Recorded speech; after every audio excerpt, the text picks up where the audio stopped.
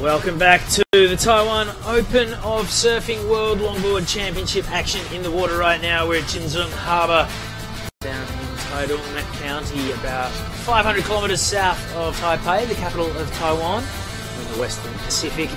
Plenty of swell in the water as we're seeing some typhoon activity out to sea, Sam. Great. And any words back home to Florida you'd like to say? I just want to thank my parents, thank my mom, my dad, Dave and Chanda. Actually, I got us over on the West Coast, Nelson, for just supplying my boards and Yusan. Just thank you to all my sponsors. Thank you to everyone that's got me here and got me to where I surf now. Great. Well done. Keep up the good work. We'll see you in the next round. And back to you guys. When Alf was growing up and got into surfing, he might have had posters of Constable on his wall. It would have been the same for Austin. So that's very respectable that Austin really put on a good performance there. As you see, Josh Constable, our 2006 World Longboard Champion, really nice nose ride opening up there and a big sweeping cutback back up to the nose. Nice quick 5 into a close 10 there. Moves to the bottom of the wave, smooth surfing. Is he going to get this face to reopen for him? Perhaps one nose ride. No, he's going to find the wide shoulder and kick out, but a good start there for Josh Constable. That was smooth surfing. We saw 2 really strong nose rides, some good rail maneuvers using all of the board, covering all of the wave. Composure that he's become so famous for. You know, he has that upright stance, but when he puts it on rail, he has that power. And I love the flow represented in Josh. That's something that he's really famous for, is the way he links everything together. Yeah, it looked effortless, but it's definitely not. And Josh Constable tying together those nose rides beautiful. Longboard champion Josh Constable against A.Pieters, and it really is a good heat here as Alf just kicks out. I know his wife will be watching at home. Claire Moniz won a couple back in the day when she was just a young pup as well, the girl they call Sis. Alright, here's Josh Constable, speaking of world champions.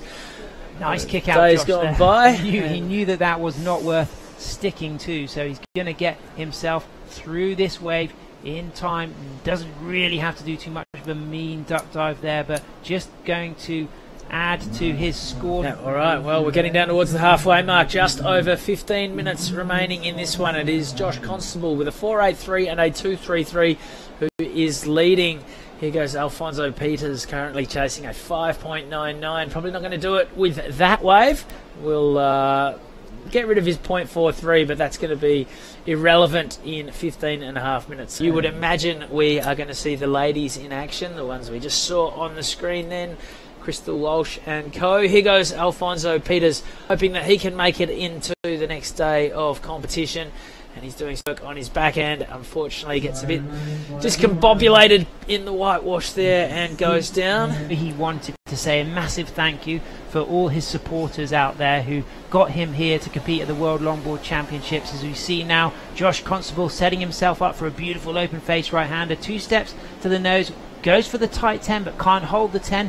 Rearranges his line here, sets up for another nose ride, 4 steps to the nose, gets a really good hang 10. Great control on the nose there from Josh Constable from Noosa. A 3rd nose ride section, pedals back to the tail, comes unstuck, but good surfing up to that point. That's going to be a strong score for Josh Constable, our 2006 World Longboard Champion. In the background there, maybe some of his teammates supporting him as we see this replay of the nice 5. Look at the way he realigns his line here to set up for 4 steps to the nose. Nice 5, pulls up for a long hang 10. That's great nose work, pedals back and gets a 3rd nose ride section here. Josh Constable in blue from Noosa, looking fantastic, replacing his lower score there. He gets a 4.3, so Josh with those 2 scores in the 4 range, he consolidates his lead, meeting A.Pieters from South Africa now needs a 7.23, but there's 10 minutes 38 seconds remaining here. Well, you're never going to sit in one spot for too long. If you sit on your board for too long, you know that you're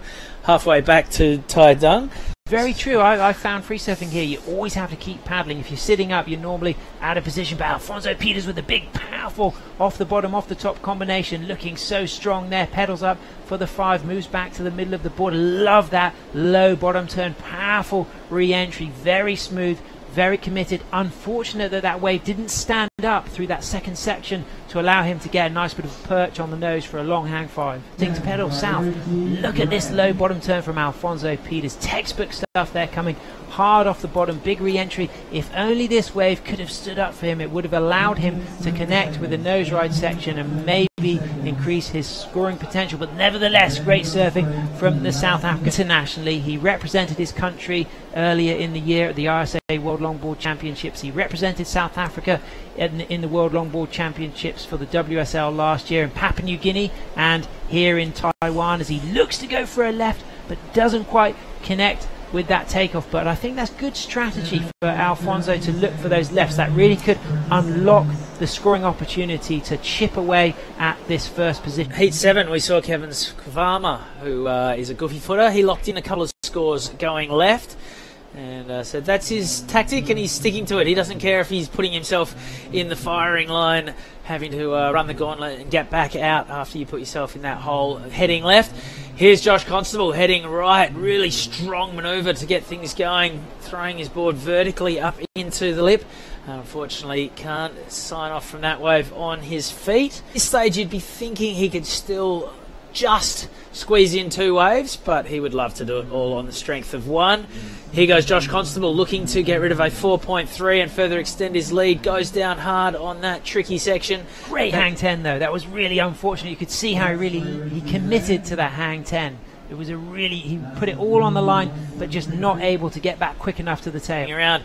Here goes Josh Constable, looking to see if he can't just put the exclamation point on a heat win. 40 seconds to go, flies up and over. He's got plenty of speed to burn right now, and wisely decides to preserve body and board and not attempt to pull into that closeout section. 30 seconds to go. A.Pieters doesn't look like that wave will be too significant in the final wash-up of this heat. Josh Constable is putting a bow on his round 2 performance, looking like we'll be seeing him again in round 3.